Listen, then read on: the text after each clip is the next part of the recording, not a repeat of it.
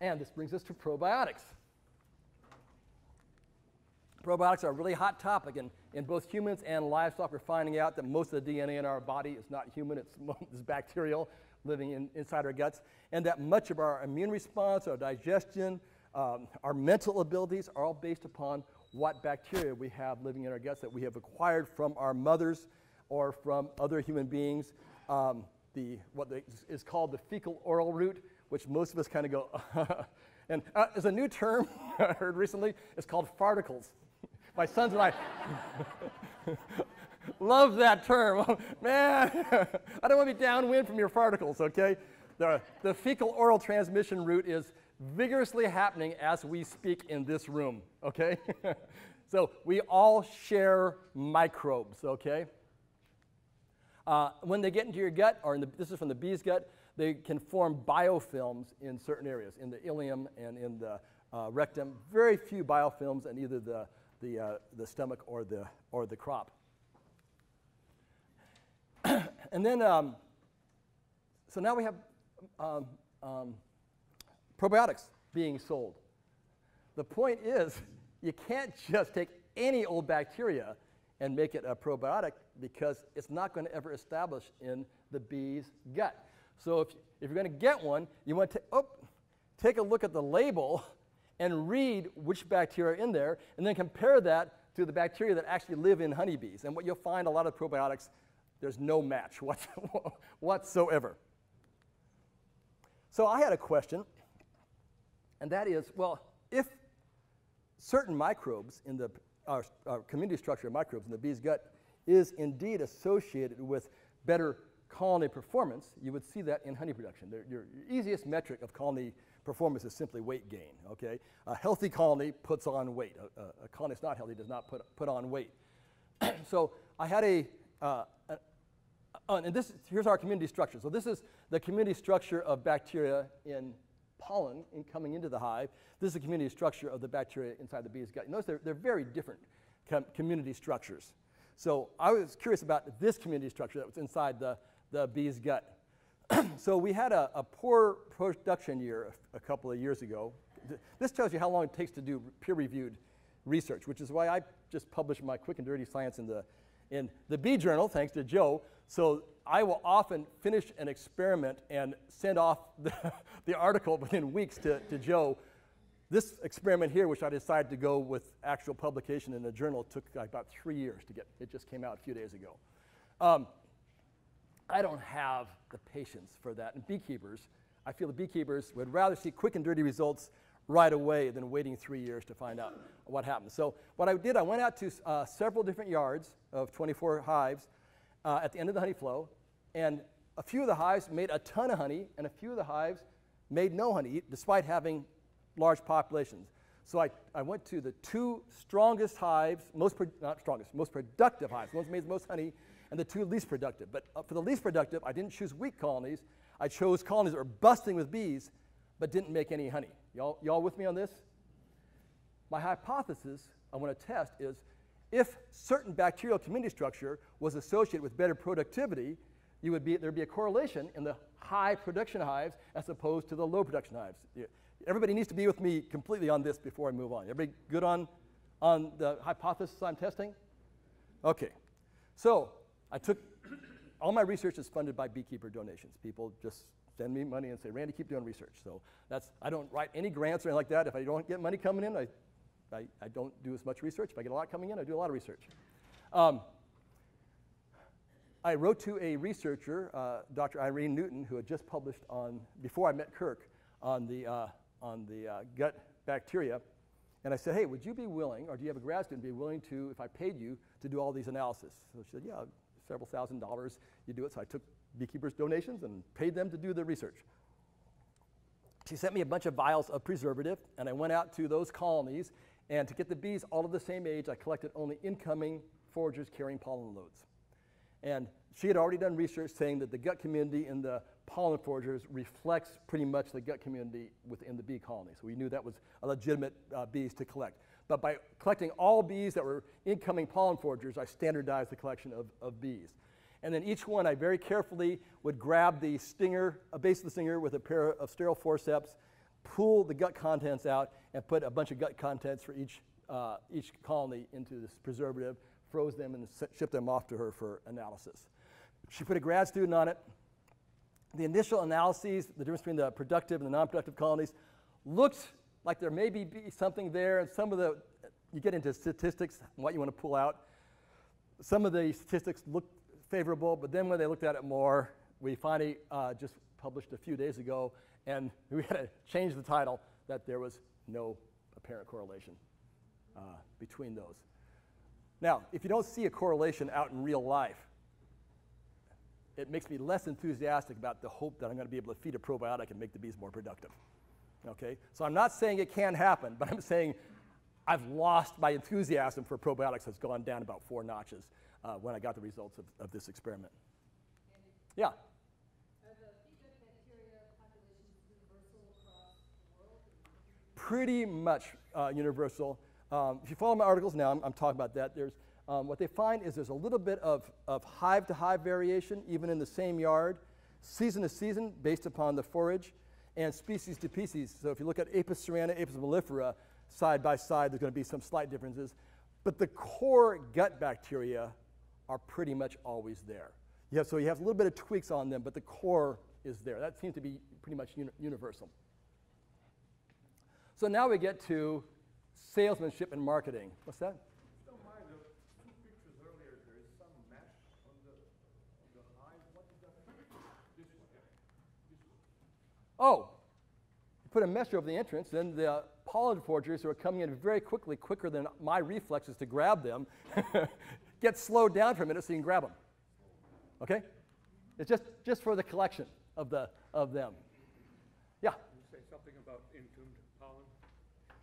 You know, I didn't put anything at all in this about entombed pollen. That's a good question. Apparently, when the fermentation process goes bad, the bees, instead of risking getting poisoned by removing it, they just cover it, they just entomb it, and they just leave it in the cells. Something very interesting happened, and you know those events where you say, why didn't I take a photograph of it? And I've kicked myself 100 times since then. We came back from almond pollination, we're nuking up colonies, and here's a colony, and on a brood frame, there was this perfect arc, 1 cell wide, of entombed pollen. And I'm guessing that was the day they sprayed one of the fungicides in the almond orchard, and they just entombed that whole arc of pollen that day. But I'd be very interested in doing more research. Dennis Van Engeldorf has done some on that. He's found the chlorothalonil, the Bravo fungicide in that. We could stand a lot more research on entombed pollen. Okay? Okay, now we get into marketing. As Kim said, you know, you have all these beekeepers with all this cash burning a hole in your pocket, you want to spend it, and man, is it easy to market things to beekeepers. I'll tell you, man, what a group of suckers. So my new probiotic bee tonic coming out. There's lots of health products coming out. I was going to start a formal trial of the health products this fall. I didn't get to it. I'm planning now. I've saved donations. Our plan is right after almonds, we're going to start a full year-long trial of all the bee health products on the market and get some real data on them. So I searched the web for tonics and stuff, and man, you just put the right pictures on there. People just, the money just wants to fly out of your pocket to buy these things. And they're out there. So the question is, yeah, are they our salvation, or are they just a snake oil? Here's a point. When I ran my pollen substitute test, which I'll show you later, and got the results, immediately when there's results saying that your product looks good, when you advertise your product, those results will be shown on the ads, because now you have actual data to back it up. Any product that makes any kind of health claim, if they're not showing data, that's because there is no data. Okay? So if you want to, anybody's pitching a product to you to make your bees healthier, do what I do. I say, oh, yeah, I'd really be interested in seeing the data. Okay? I'm so used to asking that unanswered question, having unanswered, and excuses. You should hear the excuses I get. Why? Oh, yeah, well, we gave it to these 2 beekeeper friends. They said the stuff worked really good. That's their data. Let's take it to market. Okay? That's the norm in the bee industry. One of the things is that yeast, this is a picture. I had a beekeeper, commercial beekeeper in California this spring. say, Randy, oh, my whole operation is crashing. Thousands of hives. I've been, they got nosema really bad. The tops of all the hives are covered with dysentery. He again repeated the myth that nosema and dysentery are related. They're not. Okay, dysentery is entirely separate from nosema. Okay, if you have a hive with nosema and they get dysentery and they defecate in the hive, it will spread the nosema, but the nosema doesn't cause the dysentery. Anyway, he said, all my hives have nosema so bad, man, I just spent $40,000 on fumagillin. I said, man, why don't you send me some samples? So he sent me some bee samples, and I looked at them under the scope. I said, well, none of those samples had nosema in them. Why don't you send me some more samples? So he sent me another 5 or 7 samples, and none of those samples, one of all of his samples had a little bit of nosema. The rest were completely clean on nosema. I said, I don't think your problem was nosema. I hate to tell you, you just wasted your $40,000 on fumagillin, but I saw something I hadn't ever seen before. And I didn't know what it was at the time, but now that I've fermented that bee bread and recognized yeast cells, his bees had a bad yeast infection right across the board, and that was causing the dysentery. So before you spend a lot of money on fumagillin to try to cure dysentery, first spend a few dollars on a microscope and see whether or not there actually is any nosema in your bee's guts. Okay? Generally, when I see dysentery, I see either yeast or amoeba inside the guts. It's not, has no relationship with nosema. That was 1,000 right there. That's oil immersion. And then I probably blew it up a little bit on top of that. Okay. So that, to really see them, to see the internal structure of these, you needed to go to 1,000x. So what did you tell him? What did you do about it? I couldn't. I'm guessing that whatever nutritional protein supplement he was feeding them probably was making the bees sick. Okay. Take them off the pizza and Put them on, yeah, something else. This is the other thing Kirk found, is that in the off-the-shelf protein supplements, a lot of them are just chock full of yeast. Start with, that's an issue. Okay, so here's another product. I won't put the name on here. And if you look here on the bacteria in here, they also have, dried Saccharomyces cerevisiae. Anybody recognize that one? Yeast! So, yes, and I have spoken with this, the salesperson for this quite a bit, and waiting for any data, and this is one of those, yeah, we had a couple of beekeepers try it out, and they said it worked well. So this is on the market right now. I will be most likely testing this one this spring. But very poor match between these bacteria and what are in there. Now, I'm not saying it couldn't work. Sometimes you get an immune boost by having a non-symbiotic bacteria being introduced to your diet. So there could be something happening, but for a could be, I'd like to see some data. Here's some data. This was just published, just came out, parasitology research from Europe. They used two different, a probiotic and a prebiotic. Prebiotic is a food product, and one's a probiotic, and fed it to bees. And if you look at the survival of the bees in cages, the ones that were just fed sugar syrup live longer than those fed the probiotic. This was Lactobacillus rhamnosus, a common animal and human probiotic, not one that you normally find in the bees. So it made the bees live a shorter life, and he also fed it to see what it would do with nosema. And what it does, it made nosema counts go sky high. So if you really want to hurt your bees, this would be a really good probiotic to feed them. Okay? Then you have landscape issues. This is a hard presentation to put together because there's all these different things, so I'm hoping it. In fact, this morning I rearranged the whole thing, shifted everything around in different order. Okay. On really good forage, good nectar, and a good mixed pollen coming in, bees thrive. Any fool can be a fantastic beekeeper when there's good resources coming in. It's really hard to kill a colony. That's my talk. Yeah. Certain crops, like the brassicas, this is a prune orchard in California, and to make before bloom, this grower makes it more attractive to beekeepers by planting it with mustard, so the beekeepers will not ask for a pollination fee. Man, yeah, if I can move my bees on here, man, I'll move in for free. So it was cheaper for him to plant mustard than it is to pay a pollination fee. Excellent nutrition on the brassicas. Some crops like dandelion are lacking amino acids, and if they're not balanced by another flower that has a balancing amino acid at the same time, the bees will go downhill. You cannot rear brood to maturity on dandelion pollen alone in the lab. They will die. Okay, so dandelion pollen, yes, everybody loves, yeah, dandelion pollen is great, only if it's mixed with other flower protein pollen coming at the same time. What's important in a yard is not how much honey you make in that yard during the honey flow.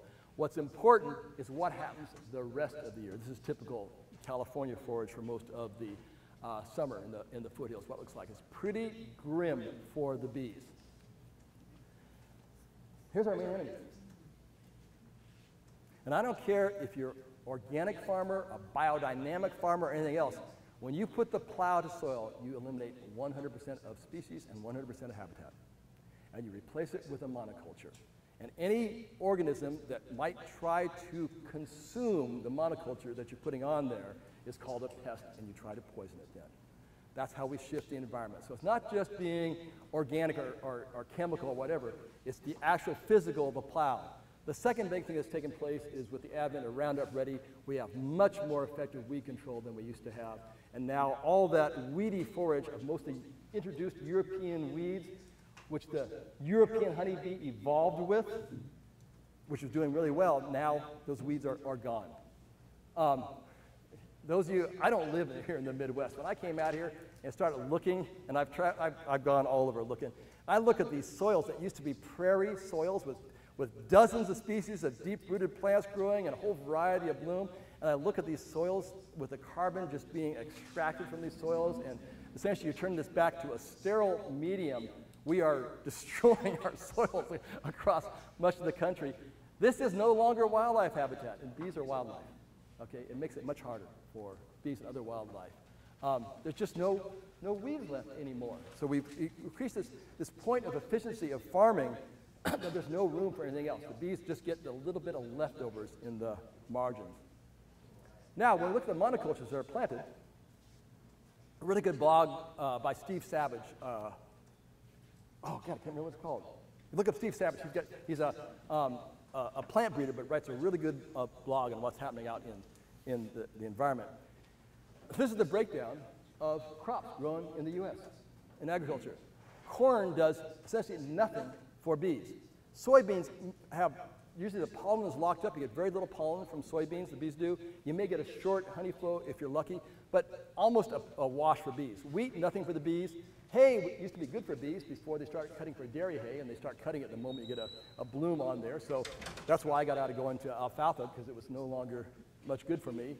Cotton, kind of a dangerous place. Steve could talk more about how good cotton is. Depends on what they spray the cotton with.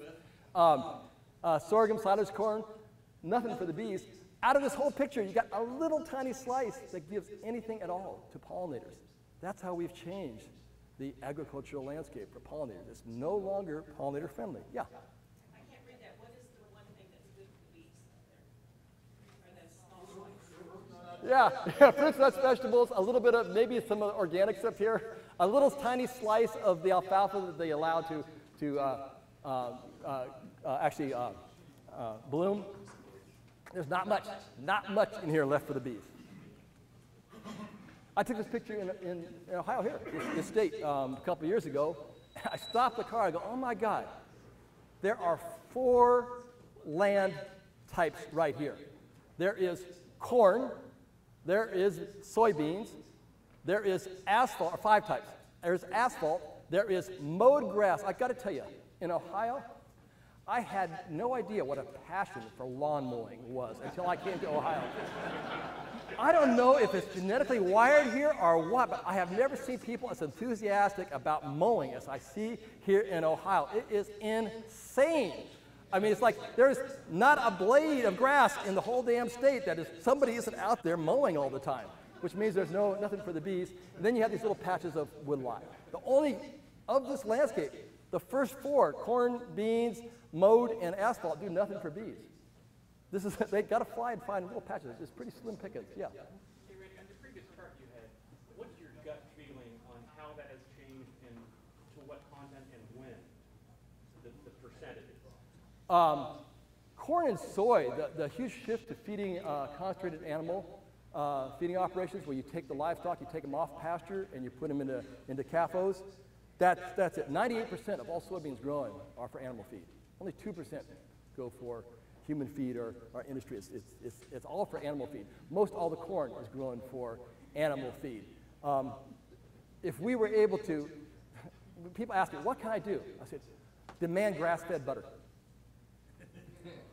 Demand grass-fed beef. And that's what we do. We buy nothing but grass-fed butter and grass-fed beef. Simply, if we get the U.S. consumer to simply say, I want grass-fed butter and grass-fed beef, it would change the agricultural landscape and make it more friendly for wildlife and pollinators. So it's very simple. You just vote with your pocketbook. That's the simplest thing you do. If I can just get that message out. The American housewife said, I'm going to buy grass-fed butter and grass-fed beef only. It would change the agricultural landscape. Really simple. You don't have to pass any laws or anything. I will tell you right now, if you have the money, there will be enough. People, we pay, in the U.S., we pay 9% of our income on food. The rest of the world pays around the 30% level. We have the cheapest food on the planet Earth right here. If we were willing to pay a little bit more, yes, we could get whatever we wanted out there. But your point is well taken. There are trade-offs here. I don't have time to go into this a lot, but your point's well taken. This is a recent thesis published by Dr. Matt Smart, who Judy Wu and Matt Smart got married. Matt worked with the U.S. Geological Service and looked at Zach Browning's operation and looked bees placed in 6 different locations over 2 years. So all these dates, for those who can't see, this is from June 21st to September. And this shows on the pollen income the species or the families of the pollen coming in. So each of these colors is a different family of pollens coming in. And the amount of pollen is the dotted line right here. And you can see in areas where there's only one kind of pollen coming in, not much, the bees did pretty lousy. Where there was a lot of pollen coming in over a bunch of different species, the bees did really well. Independent of pesticides, independent of varroa levels, independent of nosema, the #1 indicator of colony health and survival was the amount and type of pollen coming in. Okay, this is really important. It's where you put your bees. Okay, then the question, when to feed. Who's watching time or anything here? Somebody let me know when it's time to take a break. Hey, can you get me a glass of water? Just out of the sink is fine. Thanks. Okay. This is a chart. Yeah. Yeah. Sorry, applied mythology. Applied mythology. Steve Savage, Applied Mythology. He had a great blog of really accurate information. Okay, I recommend it highly. And he doesn't have an agenda that he's trying to push. He's just trying to get good scientific information out to people, especially on the GMOs with this monster anti-GMO hoax thing going on. Okay, this is data from Tom Seeley over several years. Whoops. Several years right here. Oh, hey, that's great. I won't spill that one. All right. Oh, sure. I get thirsty when I talk. And what it shows here is over the course of a year, any bar going up is when the colonies gained weight that week. Any bar going down is when the colonies lost weight that week. So when to feed would be those weeks when the bars are going down. Okay, when they're going up, there's no reason to feed. So what I would suggest is for your area, you make a chart like this. This is for my area that I made. You look at when pollen, and just go out to your hives, okay, and see when pollen is coming in abundance and when pollen is going down, and plot that to your colony population, and it'll tell you when it's worthwhile to feed. Okay, so this would be local for your own neighborhood.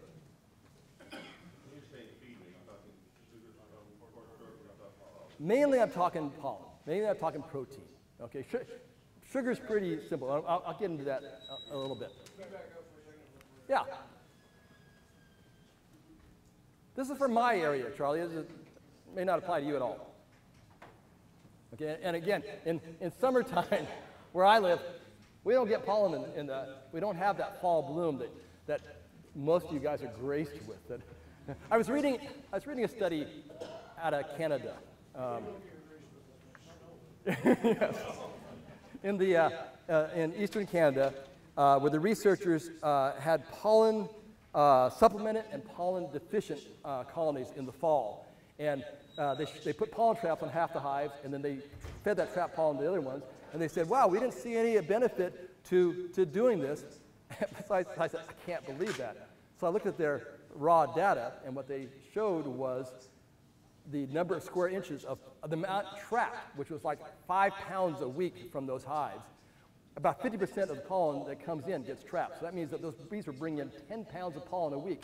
Even if you trap half of it away, that's not a pollen deficient colony to a California beekeeper. And then they said how many square inches of pollen, how many square centimeters of pollen they found in the combs, in the pollen deficient ones. And I calculated it out. It made a 2-inch band of bee bread around every brood comb. This is not what I call pollen deficient. A California beekeeper would die for that much pollen deficiency in the late summer. So beekeeping's different where I live. Okay, so here's the thing.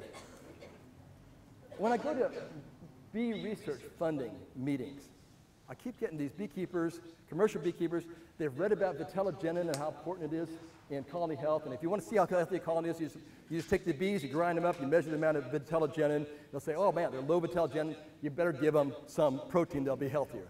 They said, well, we need a test, man. We need like one of those pregnancy test kits, you know, so we can crush some bees in a Ziploc bag and stick the thing in there and come out and you see whether you have a pink line or a blue line or whatever. And I said, what are you guys talking about? Just go out and pull a frame out of your hive. You don't need any fancy test. There's a few ways of telling you. Number one, if you got lots of pollen coming in and it's mixed colors. If it's all coming in the same color, it may be deficient. If it's mixed colors, the bees are probably okay. If they're rearing drone brood, that's the first thing the bees sacrifice if they are protein deficient. They'll eat the drone brood, they'll stop rearing drone brood. If they're rearing drone brood, there's no nutritional deficiency. They have nutritional abundance. If you got the banded bee bread and it's different colors, that's generally a good indicator. But the main thing to do is to look back at its interface right here and look at the amount of jelly they're feeding the larvae. A really well-fed colony will just float every larva in a big pool of jelly. The moment they start going into protein deficiency, they'll start cutting back on that jelly. So here's some larvae, plenty of jelly. Here's larvae, just with a little tiny dab of jelly underneath each one. Enough to keep them alive, but no excess jelly at all. That's your litmus paper right there. Really easy to see. And it's not black or white. It's gradation. You can look at how much they're cutting back. Here's larvae swimming in jelly. Look at all that jelly right there. This colony, and when we go out to our yards, the first person out of the truck fires the smoker. Well, we're untying the ropes. They go to a hive, and they pull a frame out of the brood nest, and we're waiting to say, it's looking wet or it's getting a little dry. That's what we want to hear. That tells us whether that colony, that yard needs to be fed protein or not.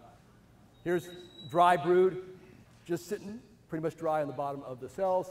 Wet brood, lots of white jelly.